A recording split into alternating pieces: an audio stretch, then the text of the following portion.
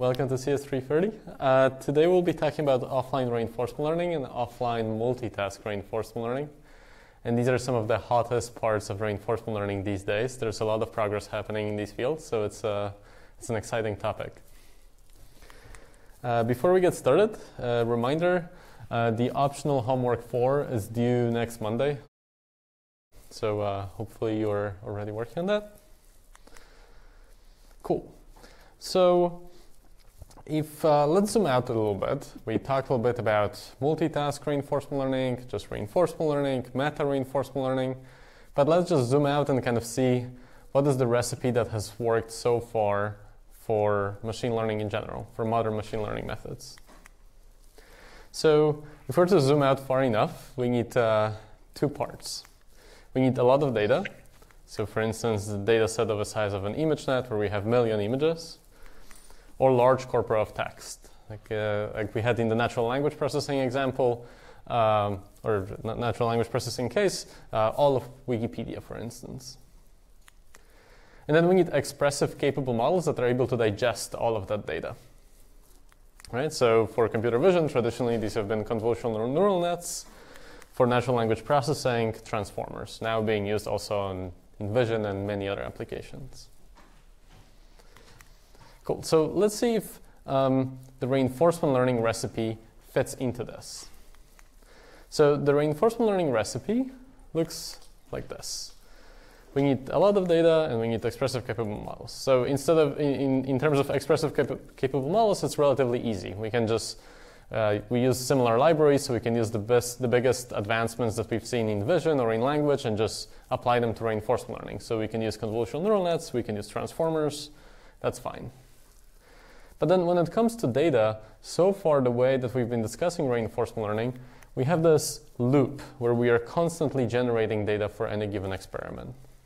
This is an active learning loop where we go into the world, then we collect some data with our agent, then we fit something to that data, we try to learn something from it, and then we, with this new updated network, we go into the world and then collect more data with the agent, and we do it over and over again. So this is a little bit different to the supervised learning recipe where we can just access a lot of data that's already available out there. Here we do this actively over and over again.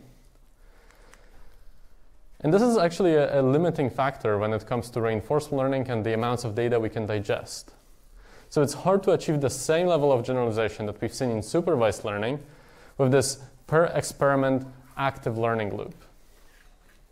So what offline reinforcement learning tries to do is try to get rid of this active data collection loop and instead just access big data sets that were collected offline, assuming that we are not able to collect any additional data.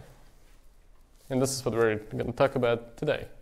And hopefully if we can do that, then we can able to access big data sets, digest a lot of data that was collected offline, and then see similar exciting generalization results that we've seen in supervised learning. All right, so the plan for today is to first discuss the offline RL problem formulation, then talk about some solutions to this problem. Then we'll talk about offline multitask reinforcement learning and how it influenced data sharing.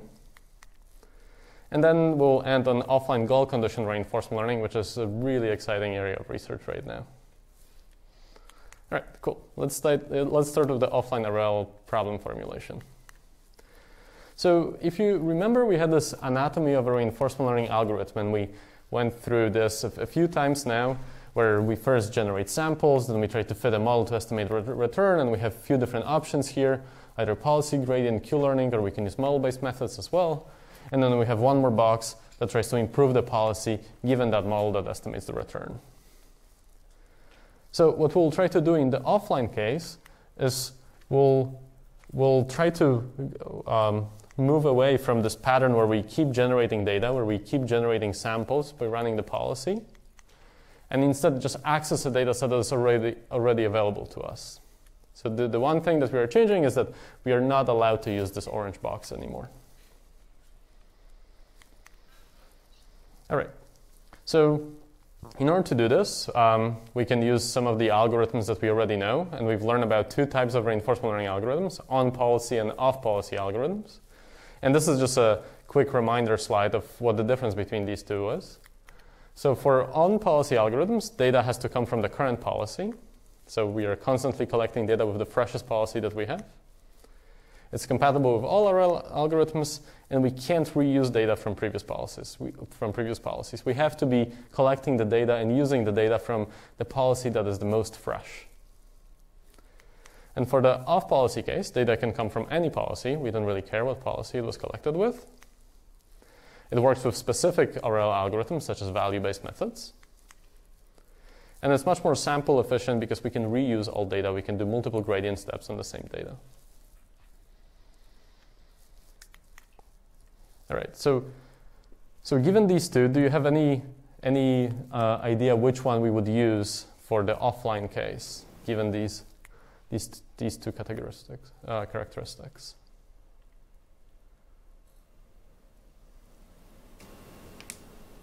Yes? Off-policy and instead of just looking data, you would just use any data. Yeah, so it's probably the off-policy case, and instead of data coming from a policy, we'll just use any data. That's right. All right, so we'll be using off-policy RL, but there is a small difference between off-policy RL and offline RL. So here's a little graphic explaining the difference. So in the online reinforcement learning, just to reiterate this, we have a world that we can collect data on. We do rollouts on this world, so we get the next state and the reward from the world. Then we can execute our policy that gives us the actions, and we do multiple rollouts in this loop. Then we take that rollout data that we just generated, and we update the policy using that data, and then we push the new policy into the world to collect more action, to collect more rollouts. In the off-policy case, there is one more addition, the addition of this replay buffer, where we can collect a bunch of rollouts, and then the rollout data goes into the buffer, and that buffer now consists of all the rollouts that we've ever had. Right? So it doesn't just need to be the most fresh rollout data. This is any rollout that we've collected in the history of this experiment. Then we take samples from that buffer to update our policy, and then this updated policy gets to execute and do multiple rollouts in the real world. And now this is the offline reinforcement learning case. So in the offline reinforcement learning case, we assume that data collected is only once with any policy, and we will call this policy pi beta, policy of the buffer. We don't really know what kind of policy this is. This was collected, we didn't have access to it. It was collected before we even started working on this experiment. It's just we have some data in the buffer already. So we have access to the buffer, then we can sample from the buffer and learn our policy, and we can use as many gradient steps as we would like, but we can't really collect any additional data. We don't have access to the world to collect additional data that can be used for learning. So instead, we'll be just sampling from the buffer, learning our policy, and then once we are done, we'll just deploy it in the world and see how well it works. All right, so a few notations. Here will be the capital D symbol will be referring to the SARS tuples that we have in our replay buffer. So this is the state, action, next state, and the reward. Then our states will come from the marginal state distribution of our policy pi beta. And pi beta is the policy that we have in the buffer. So we don't really know what it is. It's an unknown policy. We don't have any form of it. We just have access to samples from this policy, and this is what we have in the buffer.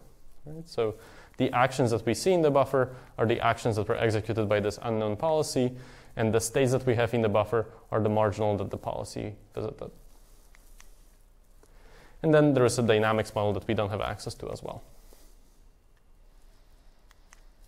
In terms of the objective, it's similar to the standard reinforcement learning objective. We were trying to maximize the future sum of returns and find the argmax of the policy. So in this case, we are summing over all the time steps, and then we are taking the expectation under the state distribution that we see in the buffer, actions that we pick according to our policy that we are learning right now, pi theta, and we are trying to maximize the sum of return, the discounted sum of returns. All right, so given all this, can you think of any potential applications of offline reinforcement learning, given the differences to online, off policy, and so on? Yes? maybe when it's expensive or dangerous to like play the agent in the environment. So for example, like medical situations where like deploying the agent to try and like for trial and error is just too expensive or too costly, or like when you're deploying it in like a dangerous environment or something like that. Right, yeah, right. Just to repeat the answer, anytime where it's costly or dangerous to collect additional data in the environment, for example, in medical applications or in dangerous environments. Any other ideas of applications of offline reinforcement learning?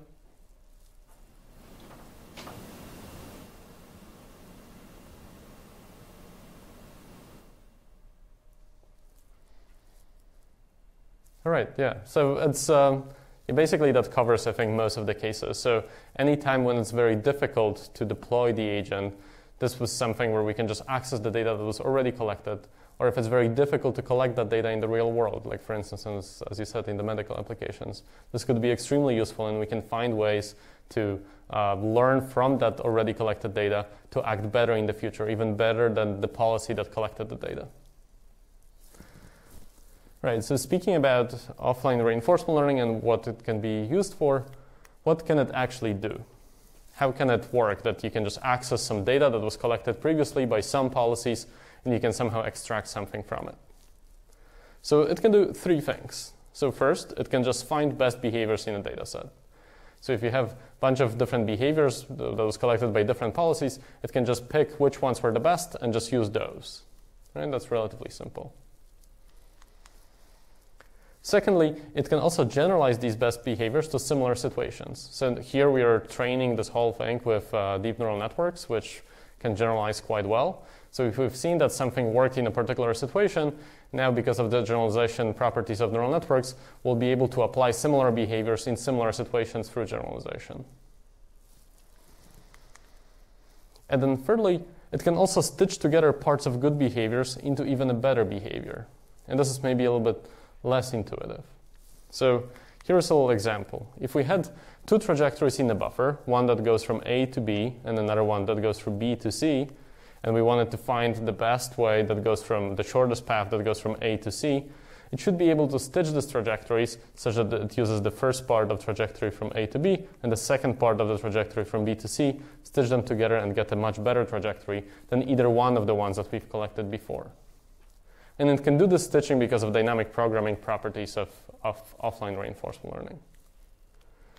Or another case where we have 2 points, we need to get from this point to that point, and we have lots of noisy trajectories that we collected that go between these points, or sometimes don't even touch any of these points, right? Just lots of noisy trajectories that were somewhat collected. Offline reinforcement learning should be able to stitch these behaviors to find a policy that finds the shortest path between these 2 points. Right? So we can learn a policy that is better than the policy that the data was collected with. All right. So we said that we could use off-policy algorithms to solve this problem. They're more applicable than on-policy algorithms because they can use any data. So let's try it. We learned about this fitted queue iteration algorithm. It more or less went like this. We have a few algorithm hyperparameters. We have a data set size, a collection policy, and then we are trying to learn a queue function that takes as input state an action and outputs a queue value, a scalar that tells us what's the predicted sum of rewards. And then we are iterating, we are doing gradient steps on this objective right here, where we're trying to fit the queue function to the target, and the target is the reward plus the max over action of the next queue. So this is the main equation that we use for this, for the target of our queue function. So we do this over k iterations, and then we'll continue collecting the data set using some policy and do this iteratively. After we do this, we can get the policy by just using the argmax over actions from the queue. All right, so a few notes that we noted while we were introducing it. We can reuse data from previous policies, right? So we can use any policy. Here we still do this iteratively, but you can imagine that we just want to do this loop. We'll just access that data set and we will not collect additional data. And it was an off-policy algorithm, so we can use replay buffers to to sample the data from. And it was not a gradient descent algorithm, it was a dynamic programming algorithm. So one question I have to you is, do you remember what this equation was called? This equation that we compute Q targets with. The Bellman equation, that's right. Yeah, Bellman optimality equation, and this is a really important equation. So we'll get back to it in a second. All right, so this is the fitted iteration algorithm.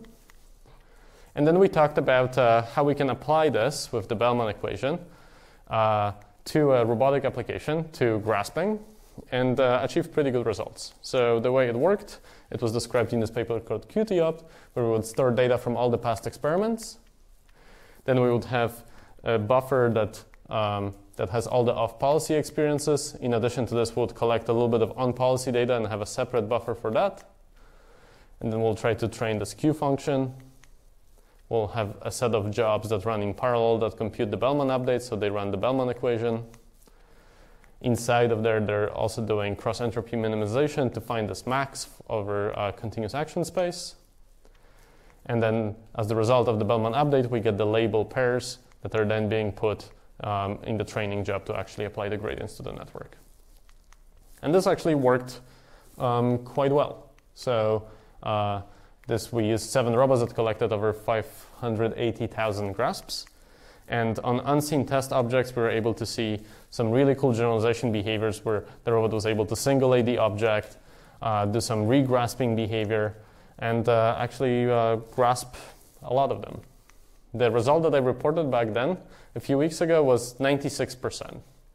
So we were able to grasp previously unseen objects with 96% success rate. But there's a little caveat that I didn't tell you about. So this 96%, this result, was achieved with this data set. It was 580,000 offline trajectories, plus a very small portion of online trajectories as well. So it's 28,000 trajectories collected online. And that's what led to 96%. Now, we also evaluated the performance of the system only on the 580,000 offline trajectories without any online data collection. All right, so this is the offline reinforcement learning case. There is no on-policy data collection whatsoever. And you can tell that the fraction of online data collection is so small that it's very unlikely that this small fraction of data, the small additional data set, has suddenly boosted generalization in some crazy way. It's probably, if it helped, it's probably because of the fact that it's online, not because of the fact that it's 28,000. So if we run just on this data, and we apply our QTOpt algorithm, we get a result of 87%. And it might seem not that big of a difference, but if you look at the error rate, here the error rate is 4%, here the error is 13%. So it basically, we can cut it in 3 times, right? But with just extra 25,000 online trajectories. So there is something going on here where the online data collection is really, really important, and it can boost our results significantly. So let's take a look at what's going on in the offline case. Why isn't working? Why isn't it working as well as it should? Great. So let's talk about some offline RL, the problem and the solutions. All right. So in terms of the problem, we talked about the main equation in Q-learning, the Bellman equation. So just to repeat, we say that the optimal Q function is equal to this expectation over dynamics of the reward at the current step plus the max of the Q function at the next step. So let's analyze this situation that we had in the previous slide. And we'll analyze it on this half-cheetah environment. It's a popular environment used in reinforcement learning. So the way we would analyze it is the following. We would collect a bunch of trajectories while we are training this agent to run forward as fast as possible. And we'll train it on policy or using an off-policy algorithm that will collect data in the meantime. And we can get it to a mediocre performance. It achieves the performance of around 5,000. That's the reward that it gets. And then we'll take that data set, that RL trace, so all the data that agent generated, and then we'll try to learn the same policy by using an offline RL algorithm. All right, so here are the 2 important graphs. So this shows the average return over the number of gradient steps if we take that RL trace and if we change the amount of data that we have access to. So we can either generate just 1,000 trajectories, or I think in this case source tuples, or 10,000 or 100,000 or 1,000,000 of them. And we can look at the average return of the agent that is training from the data set offline. And remember, the policy that was collecting the data was achieving the reward of over 6,000. Here we are at around 0, or actually below 0. So we are not learning anything, really. Right? Even though we have data that definitely has some trajectories that can achieve higher return, our offline reinforcement learning algorithm is not able to extract that. And then here on the right, there's another plot which shows the log of the Q function. So basically, it tries to answer the question, how well does our offline reinforcement learning algorithm thinks it does? So this plot on the left tells us how well it actually does, and it doesn't do very well. And the plot on the right tells us how well it thinks it does, right? And we can see that it actually thinks that it's getting better and better for all of these cases. Right? So there is something going on here. So does anybody have any idea what might be wrong? Yes? In the how well it does graph, why is the performance better for like the smallest number of samples? Yeah, that's a great question. So why is it that for a smaller number of samples we get higher Q function? Yeah, unsure. Yeah, at this point we don't know. It's a good question. Mm-hmm. Yes? But the rewards are sparse. Does it mean that the rewards are sparse? Yeah, so in this case, even if we make the rewards not sparse, I think actually in half cheetah they're not sparse. It's still, we can't really get a good behavior for using offline reinforcement learning. Good idea though. Yes? Overestimating its performance because probably it's over the next action, usually like some other optimism and like how much it predicts next evaluation. Right. So just to repeat the answer, it's probably overestimating how well it's doing for the Q function because that max term over here is probably sampling some actions that we've never seen before, and it thinks that those actions are doing really well. Yeah. So that's a really good answer. So there is something going on with this max term that is causing our algorithm to not do very well, or our Q function to be overly optimistic. So let's analyze it a little bit further. All right, so this is our Bellman equation. And now let's imagine that we are trying to fit our neural network to a true Q function, which is what we're trying to do. And let's try to plot it like this. So the true Q function here is the plot in green. This is the true Q function that we are trying to fit to. And then we are doing a decent job with trying to fit to it, and our fitted curve is the one in blue. All right, so it's a little bit off here and there, but overall we are doing a fairly decent job. All right, so now this term right here, this max over actions for our learned Q function, we'll try to find the max for the blue function, right? So in this case, the max will be this peak that we have right there. All right, and the problem with this peak is that basically our Q-learning algorithm will try to find the max no matter what, right? So it will look for the peaks even though these peaks might not be real. So it's kind of looking for the part of the function where we have the biggest positive error, right? Because it's just trying to find the max. So in a sense, Q-learning is an adversarial algorithm. It's trying to find the biggest error that we have in the currently fitted Q function, just the biggest positive error. And the reason why this is happening is because we don't know the value of the actions that we haven't taken. We don't know the counterfactuals. So if you see all the data that was collected by some policy, it's really hard to tell, what would have happened had I taken this other action. What kind of return would I have gotten? So it's exactly as the previous answer. This max over actions can query some actions that we've never seen before, and that leads to a distribution shift. And then Q-learning will pick those actions because of the max operator. All right, so one question is, what happens in the online case? How come this is not a problem in the online case? Yes? Because in the online case, you're then updating your policy and then resampling your states and actions for the next iteration. So if you have like a case like this, then in the next iteration, you like the actual reward will be seen because it's being added, and so it will correct itself. Yeah, that's right. Yeah. So in the online case, just to repeat the answer, we would still think that this is the best action to take, but in the next iteration, we'll actually take that action, and then we'll see that the reward for that action is not that high. And then we'll fit this curve a little bit better, we'll push it down, because we'll just experience that the reward isn't as high, and this online kind of active correction process will make sure that our Q function is correct. In the offline case, we don't have access to that. We can't really correct for these errors. All right, so let's think about some solutions to offline RL problem. And first we'll talk about explicit set of solutions, and then about some implicit set of solutions that seem to work a little better. So just to reiterate the problem on a slightly different plot, here we have on the y-axis the value of the Q, and on the x-axis we have the action that we pick. And let's say that if we were to plot the distribution of the actions that we see in the buffer of pi beta, it will look like this dashed red line. All right, so we have these actions that we've actually experienced, and if we were to fit a policy to it, it would probably look like this, all right, this dashed red line. So then we can try to fit our Q function, the blue line, to this, and it would probably work fairly well based on the actions that we've seen. But then it would be completely crazy for anything else, right? Like we don't have any constraint there. We don't know what these actions should result in.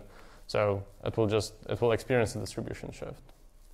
Now the biggest pick will be used for the backups, right? So what we need is some kind of constraint, right? We need to somehow tell our Q function to not use these peaks right here, because we don't really have support for those peaks in our data. So you can only pick the peak of your Q function that is supported by what we have seen in the buffer. So we can optimize our Q function or optimize the sum of the returns, but with this additional constraint saying that our policy that we're trying to learn should be relatively close to the policy that we have in the buffer. Right? So we are not able to deviate from that policy. We have to stay close to it. We can only pick among those. So now we have a few different options on how to implement this constraint. One option is to use a KL divergence constraint. So this is a way of measuring the distance between two distributions. So we can measure explicitly the distance between our policy and the policy of the buffer. And then we can also use another constraint, a constraint that says that these two policies should have the same support. They don't have to be the same distributions, they don't have to be close in terms of the distributions, but they should have the same support. So whenever the policy can be, the probability of some actions can be larger than 0, only if the probability of the same actions under our buffer policy is larger than epsilon. Right? And these two differences, the difference between the KL divergence constraint and the support constraint, are actually quite significant. So if we were to do distribution matching, so KL divergence constraint, that means that we could only pick policies that are very similarly looking to the policies that we have seen in the buffer. All right, so these are these purple policies that you see right here. These will be the policies that have relatively small KL divergence between the buffer policy and the policy that we're learning. However, when we use the support constraint, we can use any policy as long as it has the same support as our policy in the buffer. So now it can be much more peaky, it can be much sharper, but as long as it has the same support, we are okay. Right? Do you have any suggestions as to which one would be better? Which one would be better to use? The support constraint or the KL divergence constraint?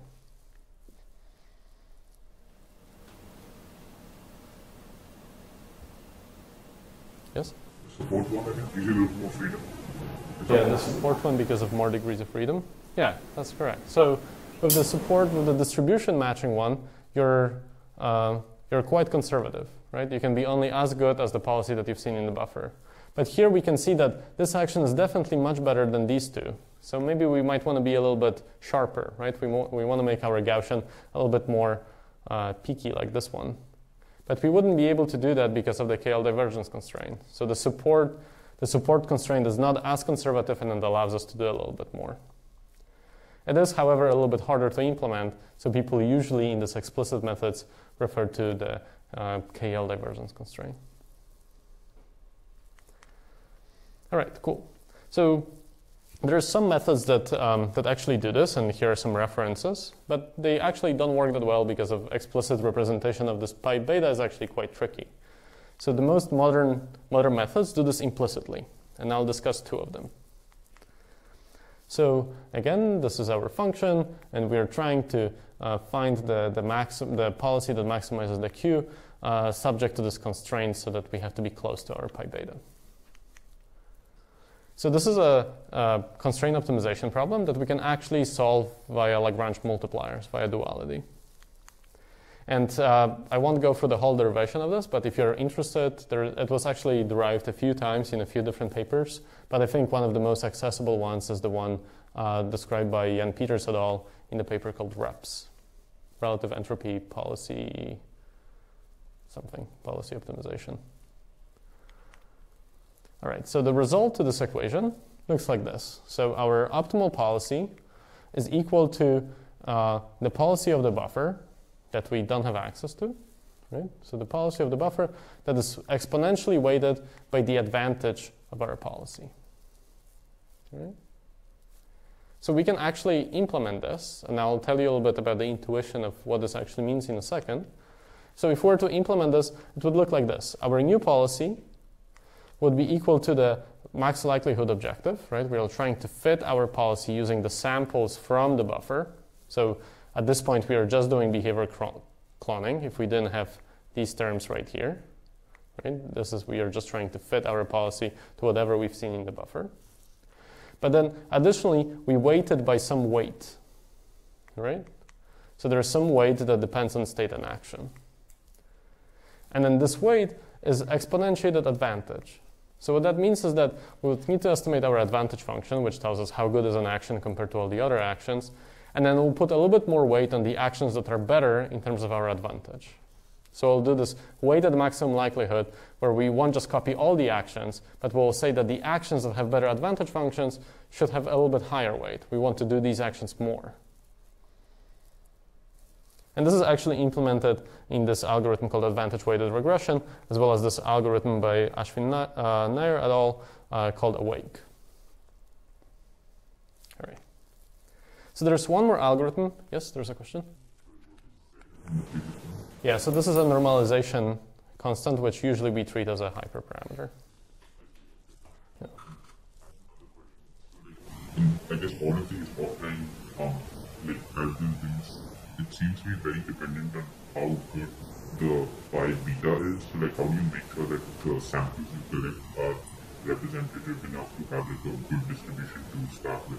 Yeah, that's a great question. So the repeated question is that so far we rely that our pi beta has to be good enough so that we can find a really good solution given our support in pi beta. So how do we make sure that pi beta is really good? We don't. So we are trying to find the best policy we can, the best possible policy given pi beta, right? So we just have access to some data set, and we want to try to get the best, do the best job we can given that data set, right? And if that data set isn't very good, then our policy won't be very good, but hopefully it will be still quite good. All right. So here's another solution, an implicit solution that's actually fairly straightforward that seems to be working really, really well. Yes? Last question. Is there an upper bound on how well you can do given a pi beta? It's super bad, you can only do so much better using offline RL? Yeah, so the question is there an upper bound how well you can do given pi beta? I believe that I think it's really tricky to find that upper bound because of the way that it can be stitched. It's actually really tricky to find out what's the best possible policy you can do. There is a problem in offline reinforcement learning that talks about how you can rank different policies given the data set, but I'm not sure if you can upper bound it. Yeah, it's a great question. All right, cool. So there's one more solution to this problem that is an implicit solution that actually works really well and is relatively straightforward. and it's called conservative Q-learning, and this was introduced by Abril Kumar in 2020. So it works as following. So we have our function as usual, and now we have this peak that was a problem, right? So this was the peak that was just the max over actions for our Q function. So what we can do is we can take that peak, right? We know what that peak is. This is what we do in our Q target computation for Bellman equation. And we can just push it down. We can just say every peak that we find, let's just push the value of it down. Right? So let's try to do this.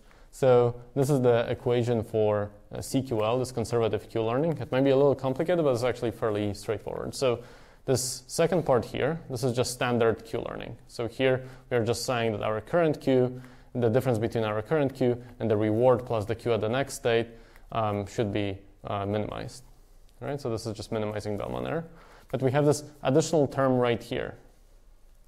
And this additional term right here is saying that we should be pushing down big Q values. So here we are trying to maximize the policy. So we are trying to find the policy that maximizes the Q, right? So this is the policy that takes that max. And then we say take those Q values and push them down, right? So find those peaks and push each one of them down. And you can do this, and it actually already works quite okay. And you can then show that this Q function computed with this equation is it's upper bounded by the true Q function, right? Because we're pushing kind of all the values down. So there's it already kind of works, but there's one more problem with it in that you're pushing everything down, right? So including some points that were actually seen in the data. So you can actually do a small modification to it and add one more term. So here we are pushing down big Q values, but in addition to this, we'll add this other term that will be pushing up everything that we've seen in the data. Right? So this is added with the negative term as a negative term. So we are pushing up, we are minimizing this whole thing, so we are pushing this up. And we are sampling actions from our data set, and we are saying push up the Q values of everything that we've actually seen in the data. So what this amounts to is that we want to push everything down that we haven't seen in the data, and if we have seen it in the data, we'll push it back up. Right? So for things that we've actually seen in the data, these two terms will cancel out, and we'll just do our normal Bellman equation. All right, so this is the final equation that we would use in CQL. And the intuition is the following. So before, what we had is, this is another plot of showing in the x-axis the Q value, on the x-axis our actions, and then this is our true actual Q function. And let's say we have a very small action support in our data set. This is the actions that we've seen in pi beta. So if we were to fit a naive Q function, it would do a decent job in the action support case, but everywhere else it will be a little bit wild, and we'll pick the wrong values for our max operator. So in the CQL case, we'll fit this conservative Q function that will be conservative anywhere where we haven't seen any data, right? So where we don't have action support, our conservative Q function here in blue will be a little bit lower than the actual Q function. And this is okay. We want to be kind of pessimistic in this case. However, during in the action support, we'll be relatively well fitted, and sometimes we will not underestimate those values. Sometimes we might overestimate them a little bit, but that might be good enough for us to have a good Q function. All right, so let's see how it works. So we can actually implement it fairly easily. We can just update our Q function according to this loss that we just described, where we sample data from our data set, and then we update the policy and we iterate. And this algorithm was actually tested on 3 different data sets. One consists of this little ant robot that is navigating in a maze. There was another set of environments where there were collected some demonstrations and they were doing some in-hand manipulation skills. And another one where we had a Franca robot that was deployed in a simulated kitchen and had to do a bunch of different things as well. And here are the different results showing all kinds of different baseline comparisons. So you can do behavior cloning, you can do some popular actor-critic algorithms, other explicit methods for offline reinforcement learning. And you can see that CQL, here, this CQL is the one that pushes down the actions that achieve high, or pushes down the Q values of actions that we haven't seen, and also has this additional term that pushes up the actions that we have seen. And you can see that this one works much better across the board than all the other algorithms, and it's relatively simple. Yes, there is a question. Why would you from like SAC, is SAC using like, does it have access to like online interaction? Yeah, so all of the... So the question was, does SAC have access to online interactions? No. So all of them have access just to the offline data set. Yeah.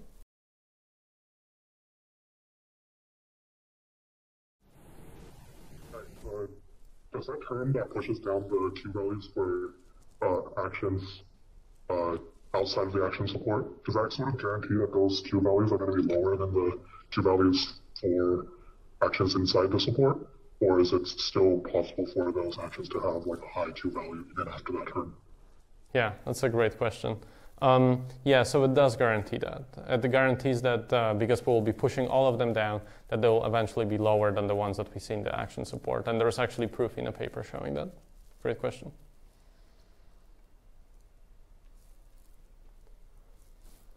Right, cool. Are there any other questions at this point? Cool. All right. So we learned about some solutions to this offline reinforcement learning problem. We know what the problem actually is. We know how we can regularize it a little bit better so that we can find policies that are better than the policies that we've collected before. All right, so let's think a little bit about multitask reinforcement learning and how it works in the offline multitask case. So we talked already about multitask reinforcement learning algorithms, and we talked about how it's relatively easy to take an existing reinforcement learning algorithm and make it a multitask reinforcement learning algorithm. We can just add an additional task identifier Z that tells us which task we're in, and we can add it as part of the state. So we can then change the policy to be conditioned on the task. Similarly, we can change the Q function to be conditioned on the task. And then we said that there's one difference with reinforcement learning where in addition to sharing weights between different tasks, we can also control the data distribution. So in addition to sharing weights, we can also share the data. Right? So we can take data generated by one task and relabel it as data that would have come from another task. And then we went through this one example of multitask Q-learning applied to robotics called MTOpt. This is the multitask extension of QTOpt that we discussed before. And it worked as following. There's this little GIF where we collect an episode. That episode is labeled as success or failure, and then we can impersonate it or relabel it for other tasks, either as success or failure, and then use those episodes for all the other tasks, and then take a stratified batch and use it for multitask Q-learning. And then we can learn many different manipulation tasks. And we talked a little bit about the average improvement that we get over training single tasks and how it improves more the tasks that have very little data, and how we can quickly fine-tune to new tasks using collecting new data that we require just one day of data collection and get really high performance on a task we haven't seen before. But there was one thing that I mentioned when we were talking about this, which is the way we impersonate these tasks. So when we get the episode and then when we have to decide whether this episode will be relabeled for this task or that one or all of them or none of them, this decision actually matters, and it matters a lot. And at that time when we were working on this algorithm, we didn't understand that. Right? So we just realized that it's subtle. If you share data across all of the tasks, it doesn't work very well. If you don't share data at all, it doesn't work very well either. But if you share data using some heuristics, sometimes it works really well. Right? So let's see if we can use our offline RL expertise now to maybe decipher this a little bit, to see what's going on. All right, so we want to answer the question whether we can share data across distinct tasks. So we'll do this in a slightly smaller environment so we can understand it a little bit better. So we'll be mixing data from 3 different policies. We have this 2D walker, and we collected data where it tries to run forward, when it runs backward, and when it jumps. And then we put all of these data together. All right, so these are the different data set sizes for these different runs. And here we vary a little bit how we collected the data. So sometimes we would get a performance that is mediocre, and we'll take the entire replay buffer that got us to that performance. And then we'll mix it all together, and then we'll see if we don't share the data versus where we share all the data, what's the difference in the performance. So in this case, for these data sets, it seems like if we don't share the data, it's a little bit better than if we do share data across all the tasks. Now, if we use slightly different replay buffers, then it seems like the opposite is true. Sharing the data is actually much better than not sharing the data at all. And then if we pick another combination, it seems like average performance is yet again better for no sharing than for sharing across all the data. And it's especially true for the tasks where we try to jump, right? Where we use actually the expert data set. All right, so remember that we still have everything that applies to offline reinforcement learning, right? So we have an unknown buffer policy pi beta. So this is a little peculiar, right? Like there is it's really hard to tell what's going on here. Sometimes it helps to share data, like in this case, sometimes it really hurts, sometimes it's better not to share, sometimes it depends on what task you're evaluating it on. So let's look a little bit more into it. So it seems that sharing data generally helps, but it can hurt performance in some cases. So can we characterize why it hurts performance? So then we added one more plot, one more number that we started measuring. So we actually explicitly fit a behavior cloning policy to what we had in the buffer. We did this explicit method. And then we tried to, then we computed the KL divergence between our policy and the policy that we have in the buffer. And then you can see that, especially for this case right here, when we share the data, right, when we share the data across all the tasks, the KL divergence between the policy that we have in the buffer and our policy is huge, right? We're much further away from that policy that if we were not sharing data at all, right? So do you have any idea why that could be the case?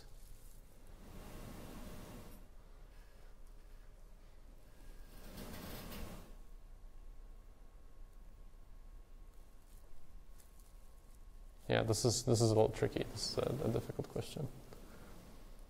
All right, we'll think about it some more, but the main hint is that sharing data exacerbates distribution shift that we talked about before. All right. So let's talk a little bit about how it happens. All right, and sharing data does exacerbate the distribution shift, so we'll try to minimize this, but we'll first explain why that happens. So to do this, let's introduce one small piece of notation. We will assume that relabeling data from some task j, right, here depicted as dj, to task I generates a data set dj2i, which is then additionally used to train on task I. All right, so we can take data from task j and relabel it to task I. And this is we'll depict it with this symbol here. And then the effective data set for task I after relabeling will be then given by the data set that we had for that task plus everything that we relabeled from task j to task I. Right, so we kind of expanded the data set for that task, as you did in homework 3, for instance. Okay, cool. So what this means is that now, because we decide what kind of data set this task will have, right? Like we decide what kind of task which episodes get relabeled to task I, we now get to control the data set ourselves, or the behavior policy, the policy of the buffer ourselves. Right? Does that make sense? This is actually quite insightful, quite a good insight here. Right? So we still have a fixed data set that was collected for many different tasks, but now we can morph this data set into something else because we can take some data collected by one task and relabel it to another task. So we'll change the distribution of the data collected by this other task. Right? Cool. Are there any questions to that? Does that make sense? All right, cool. So this is now the first time where we can actually control what's in the data set, in a sense, by relabeling things. Cool. So let's use that fact to try to think about what's happening in this multitask offline reinforcement learning. All right, so in the standard offline reinforcement learning, if we were to kind of simplify our objective, it would look like this. We are trying to maximize the reward, right, according to our data set. So we're trying to find a policy that maximizes this. But then in addition to this, we have this regularizer towards the data behavior policy. So the policy that we see in the buffer pi beta. Right? So this is the regularizer that we've been talking about. Okay. So then now, so far, we've been just trying to optimize for the best policy that we can find that will optimize this entire equation. Right? We assume that we have no control over pi beta. But we do have control over pi beta. So here we'll change the objective a little bit, and we'll say the following. In addition to finding the argmax, in addition to finding our policy, now here we are operating not on just data set that we've seen, but actually this effective data set that includes the task that we relabel to. We'll also be able to find the best data, so optimize for the effective behavior policy to maximize the reward and minimize the distribution shift.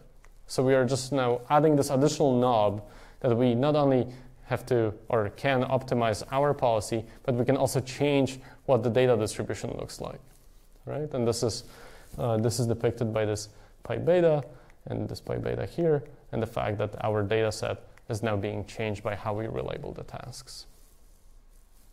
Okay. So now we can actually introduce a very simple way of sharing data that should probably help. So it's called conservative data sharing. And we will share data only when conservative Q value will increase for that task. So what this means is the following. This is the data that we would relabel to task I. And we can compute the Q function for that state and action pair. And we can compare it to the Q function for the state and action pair from the data set for that task. And if it's better, then we can use that, we can relabel to that task. Right? So we can then pick and choose which episodes should be relabeled to other tasks, which shouldn't, and we do this based on our conservative Q value. So we can take an episode that was generated by some task, and then based on this equation, we can decide should this episode be pushed into the buffer for this task, or some other task. Right? There's a question. Function that we're using, that's the current estimate for like the task I, right? Yeah, the Q function that we're using is the current estimate of task I. It's a conservative Q function, so we're using CQL here. In this iteration, once we add any state and actions to the data set, are we allowed to remove them later on, or? Yeah, that's a great question. So the question is, we might have added some previous transitions based on our back then estimate of the Q function. Can we now remove them? Yeah, so it's true, we can. So as we are iterating over the data set and we kind of decide every time how to share the data, this decision changes over the time of training. So we might find that initially it's better to share data across all of the different tasks, but later on maybe we should only share among these tasks or something like that. These different tasks and deciding at that current iteration which one to pick for that task at the current iteration. That's correct, yeah. So you're always deciding for any given state action pair how to relabel it. So every time you see it, you have to decide anew what task you should relabel it to. Cool. All right, so we can implement this. We can implement this conservative data sharing algorithm and then see whether it prevents this additional distribution shift. So first, we start saying that if we do implement this, we see that the KL divergence between our policy and the policy that we see in the buffer actually goes down significantly, especially for this jump problem that we had before. So it seems that it reduces the KL divergence between the data distribution and the learn policy, so that's already a plus. But this also translates to improved performance. So for this Walker 2D case, the CDS algorithm is able to achieve the best result. Right. In addition to this, we also tried this on this vision-based manipulation tasks that were actually the simulated tasks that we used in MTOpt. So the tasks included things like picking things up, putting them on a ball, and things like this, things that we also had in the real world for MTOpt experiments. And we run a few comparisons. One comparison is to this work called Hippie, where we decide how to share tasks based on the highest return. So we'll only share the episode with another task if this other task would result in high reward. And then we also compare to this heuristic that we designed for MT-opt, which we called a skill-based heuristic. So we would just kind of pick the task that we thought should be sharing data, and we just set it manually. And then we can see that across the board, CDS is much better than any of these equivalents. It's also better than sharing data across all the tasks or not sharing data at all. So it seems that we can take the tools that we just learned about from offline reinforcement learning and then use these tools to understand better what's going on in multitask reinforcement learning, whether it's online or offline, and understand better the underlying problem, and then use these tools to design better task sharing algorithms or task relabeling algorithms that then help the overall performance.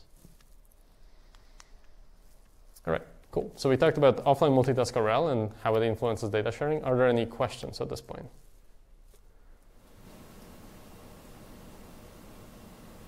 No? All right, cool.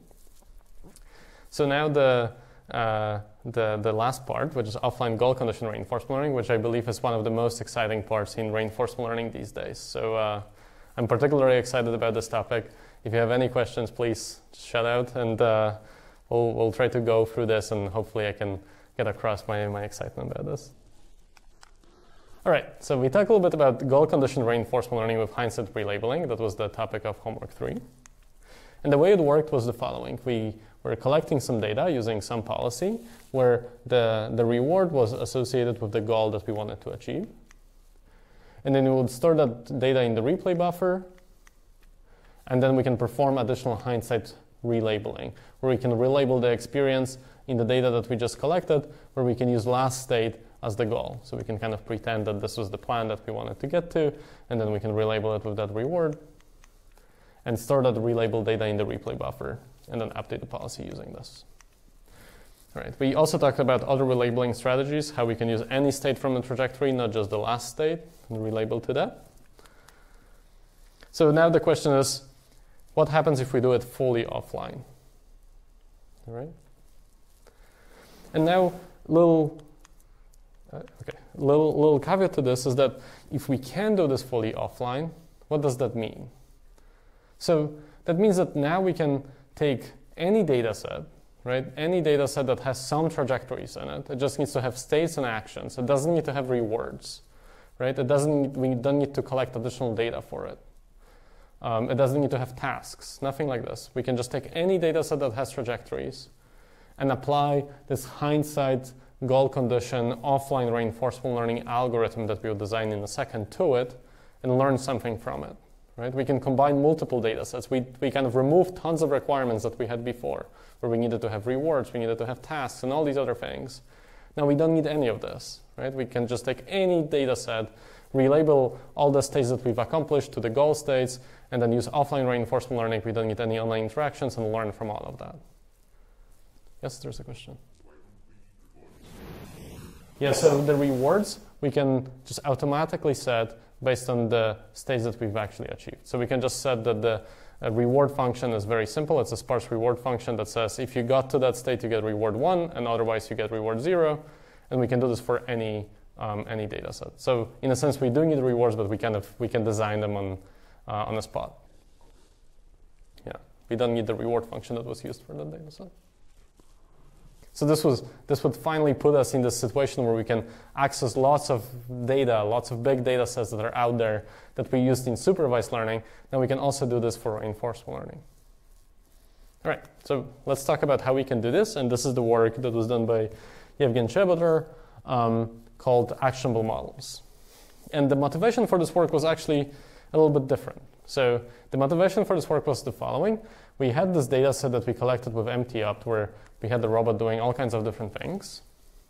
And we wanted to scale up the number of tasks that the robot was doing. So here we used like 12 ablation tasks. We got to maybe 16 or 20 tasks or so on.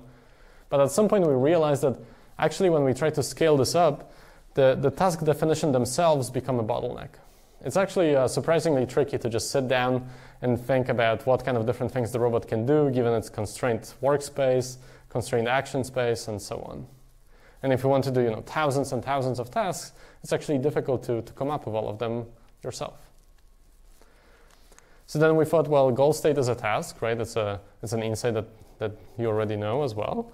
So we can get rewards through hindsight relabeling, right? We can relabel the episode and then set that the reward for accomplishing the last state is just 1, everything else is 0. And this way we can get lots of different tasks, right? Like every episode would give us a task. A task would be just defined by the goal image. But then there's one more problem. If we do this, then we'll generate only positive examples, right? We'll only tell the robot how to achieve something, what to do, but we won't really tell it what not to do. So in addition to this, we thought, well, let's employ conservative Q-learning to create artificial negative examples so that we can tell it what not to do as well. All right, so here's a little, one second, here's a little GIF showing how it works, but we'll go over this in detail. But one second, let it start from the beginning. All right, so we take an episode from MTOpt. This is the video of that episode, and we can take all the states from that. We can regularize our Q function based on artificial negatives, and we can take all the subsequences, relabel the last state as the goal, and then use that little episode for the actionable models training where we do offline reinforcement learning. And actually, the infrastructure and the algorithms that we use are very similar to MTOpt, except now this is goal condition, and we do this artificial negatives and relabeling with the goals. All right. So there's a few more interesting points about this. So if we learn something like this, it gives us something like a world model, like what you learn about in model-based RL lectures, right? Where it's independent of the reward, it's just a model that tells you how the world works. So this is actually quite similar, right? This kind of gives us a functional understanding of the world. It tells you that given my current image and some image that I want to get to, what's the probability that I will actually get there, right? How likely it is that I'm able to achieve that future. And it's task independent. It's all based on the goal images, right? There is no tasks involved. It's just images. But in addition to a world model, it also gives you an actionable policy. So not only it tells you, well, how probable is it that I can get from this state to that state, but it can also tell you, well, what's the action that will take me there, right? Like you can find the best action according to your goal condition Q function and take that action, and that's the best action that the model thinks will get you there. And then in addition to this, we can use it as an unsupervised objective for robotics or for reinforcement learning, right? We don't need any supervision, we don't need additional rewards and so on. We can take any data set and just apply it to it and just see what happens. And then we can use it for zero-shot visual tasks, so we can present it a goal image that it's never seen before and see how well it does. But we can also use it as an unsupervised pre-training that we can then use further for downstream fine-tuning. Cool. So let's see how it works. So we start with this offline data set of robotic experience. So these are just some trajectories that we've collected. In this case, these were precisely the trajectories that we collected with the MTOpt setting. And then we can relabel all of these trajectories and all of their subsequences with goals and mark as successes, similarly to what you're doing in homework 3. So at this point, we have all these trajectories and the subsequences of those, but they're all successful, right? So we have this problem that the Q function just knows what to do. All right. So to resolve this, we'll use some of the insights that we just got from offline reinforcement learning. We'll create artificial negatives, and it will work as follows. So right now we have only positive examples. We need some negatives. So we'll employ this conservative strategy where we say we'll minimize the Q values of actions that we have not seen. So very similar to what CQL was doing, right? We'll just say that if these are the actions that I have seen, right? These are the actions that I just relabeled. These are the positives. I will also sample some actions that I've never seen, and I'll just minimize the Q values on those. But in particular, I won't be just sampling any action. I will be sampling the actions that the Q function currently thinks are particularly good, right? I'll be just pushing down on those peaks that we were talking about. So we'll sample contrastive artificial negative actions, and we'll sample them according to the exponent of the Q. So we'll ask our Q function, what do you think about this action? If it thinks of it very highly, then we'll push down the value of it, right? It's very similar to CQL. You can think of it as CQL just in the goal condition learning. Cool. All right, so we can take these relabeled sequences and add conservative action negatives and mark those as failures. And at this point, we already have we can consider training a goal condition Q function that should be able to accomplish any goal that it's seen inside the trajectory. All right? But there's one more little caveat.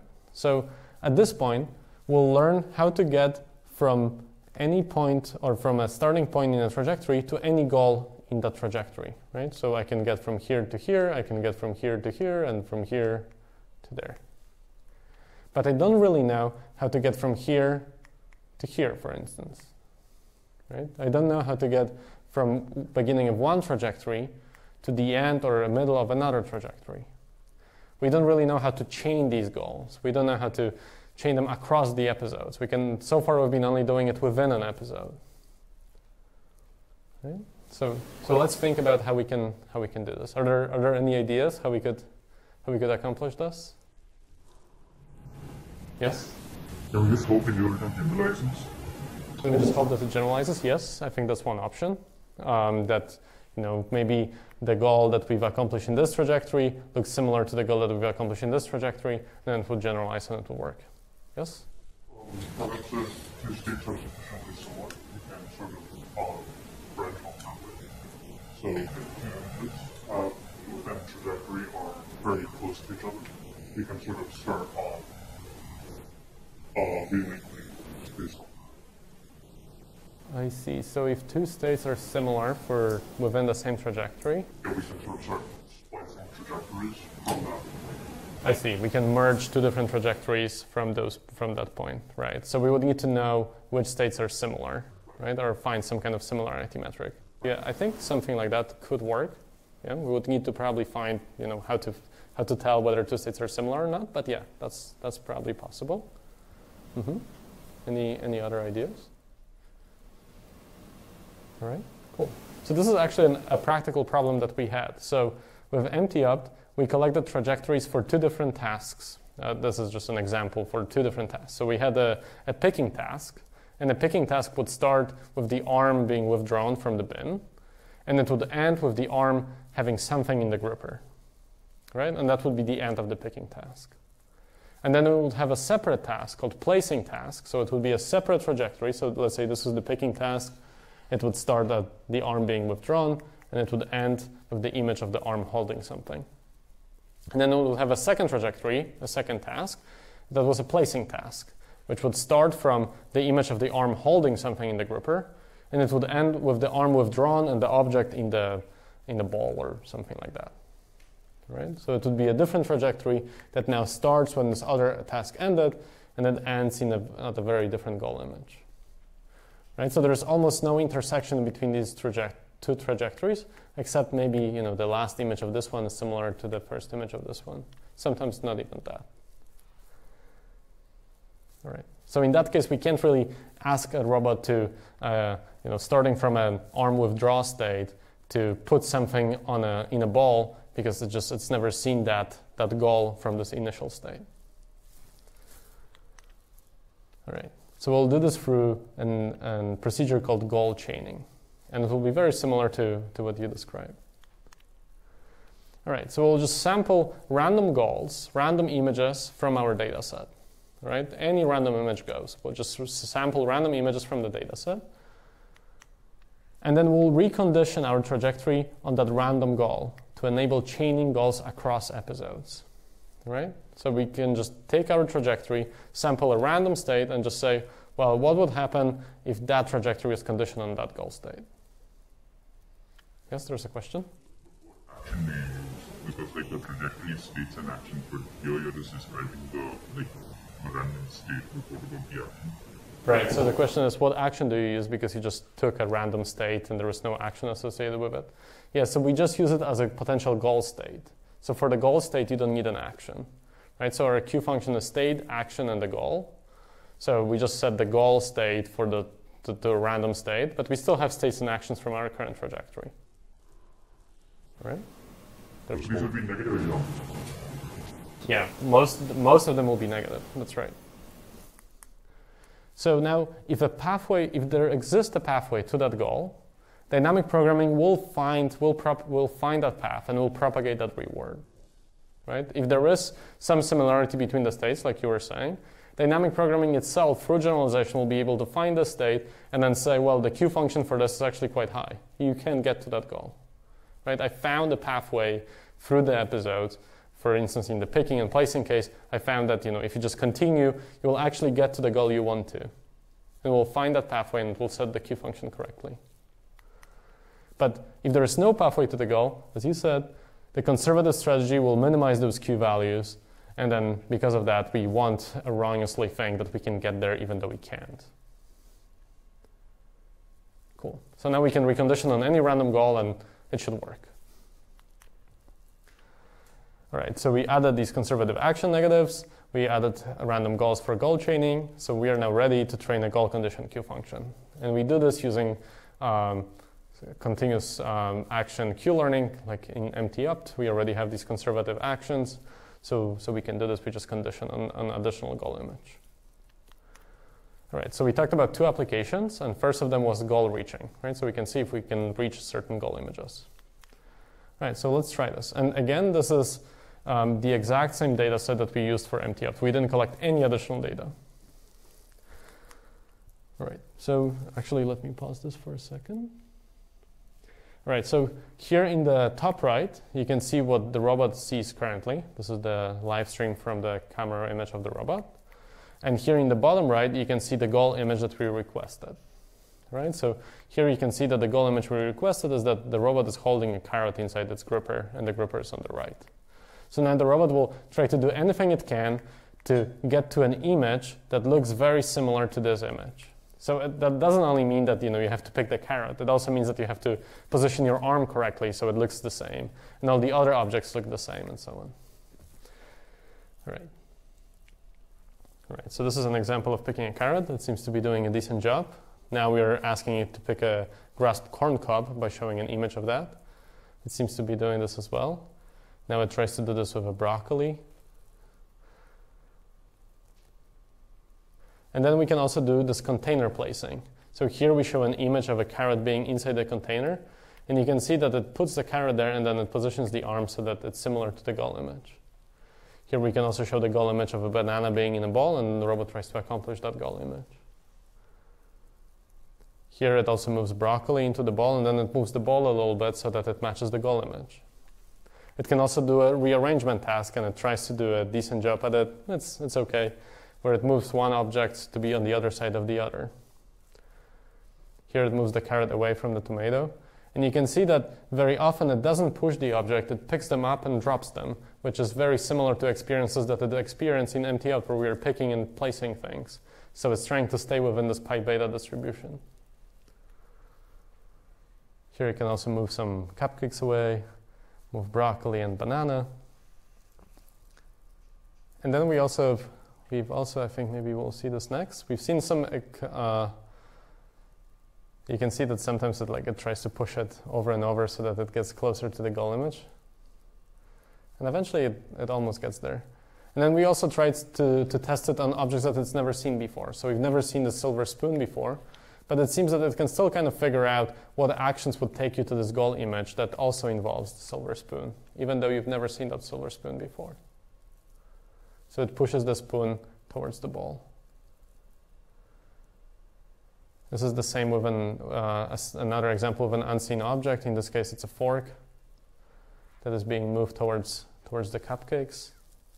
And then we try to categorize some of these results, and we kind of do this post factum. So we just look at them and kind of try to see what these would correspond to, and we then try to measure the success rate. So for instance, grasping goal images, we get to 92%, for rearrangement 74%, and container placing 66%. Yep, there's a question. How do the robot decide to stop, like tweaking? Right. So the question is, how does the robot decide to stop moving? So it has an additional action, which is called the terminate action. So if it sends that action, that means it terminates, and then we decide the reward. All right, cool. And here it also plays with some another unseen object, and this is a deformable object that is actually quite tricky to manipulate, and it's never seen this before, but it pokes around and tries to do something with it. Yes? So all images here, were they So we have to actually place the object in one location and then do the goal. Right, so the question is, how do you get the goal images? Yeah, so in this case, we are manually doing this, which kind of defeats the purpose of the entire exercise, right? Because you have to accomplish the task first to show it to robot what you want it to do, and then it does it again. But it's mostly to show that this unsupervised objective seems to be working, right? Like it seems that it's going to accomplish certain goal images. However, as an interface, it's not a great interface, right? It might work in some cases. Maybe you want to take a picture of a clean room and you want to ask the robot to always bring it back to that state. But it doesn't make sense maybe for tasks like that where you need to move certain thing to a certain other place and then you have to do it yourself first. Mm-hmm.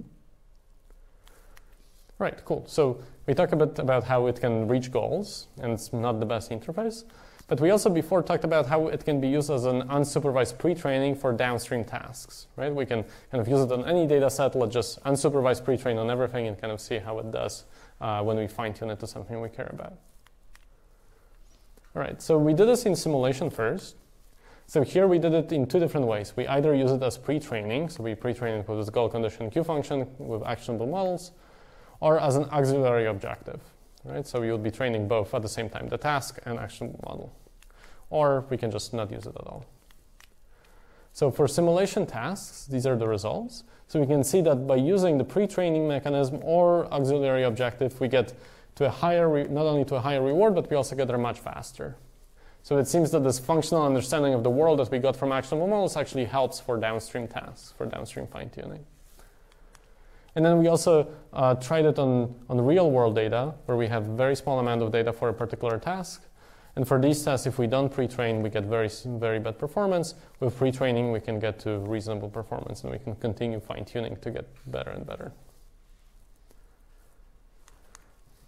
All right, so we talked about offline RL problem formulation, why it's important. We talked about some solutions to it, and then we used some of those insights to think a little bit about how to share data between different tasks in multitask RL, and then finally how to do offline goal condition reinforcement learning, which removes a lot of the obstacles from a reinforcement learning pipeline and allow us to use reinforcement learning on big data sets without any rewards tasks and so on. And for next time, on Wednesday, we'll talk about long horizon tasks, how we can solve them with hierarchical reinforcement learning, with skill discovery. And as a reminder, homework 4 is due next Monday. I'm happy to take any questions, but thanks to all of you for your attention.